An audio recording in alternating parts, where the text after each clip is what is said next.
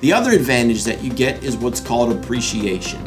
So you bought the $200,000 house and you're living there, and let's say you live there for 10 years. Well, you get the tax savings on that money that you're paying towards the interest of the mortgage every year, but also you can sell that property at any time. And the real estate market has a history on average of properties going up between 2 to 4 to 6% return every year. There's different seasons of the market, but generally real estate prices go up depending on the area and those decisions that you made when you purchased the property. Is it in a good school district? Was there a big factory that was built across the street? Those things could hurt your property value.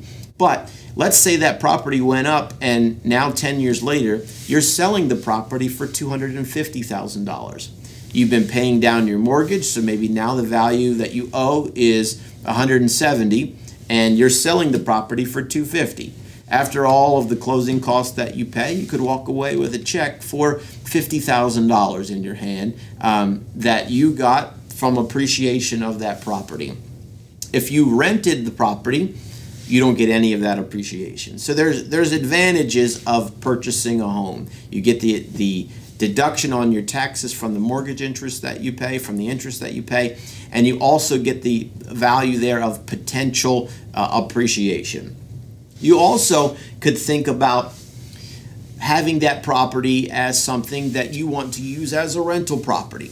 So let's say you're living in that property for 5 years and you moved in there with as a couple with 1 kid, and now you have 3 kids, and the property house is no longer able to adequately hold your 3 kids, dog, cat, and the amount of stuff that you've accumulated over the years, and you need a bigger place.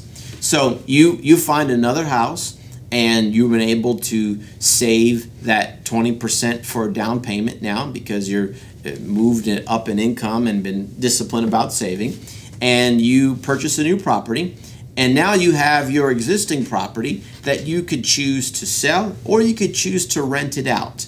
And when you rent it out, you want to rent it out higher than what your mortgage payment is, for more than your mortgage payment, and also want to build in there some type of an allowance for repairs that will be needed, because a renter is not going to take care of the property the same way that you as the owner take care of the property. They may be very nice people. They may say, oh yes, we'll take care of the property. But owners and renters take care of properties differently. So you could rent out this property, and you want to rent it out for more than your existing mortgage payment is, and you also want to allow some allowance in there for needed repairs that are going to happen over time.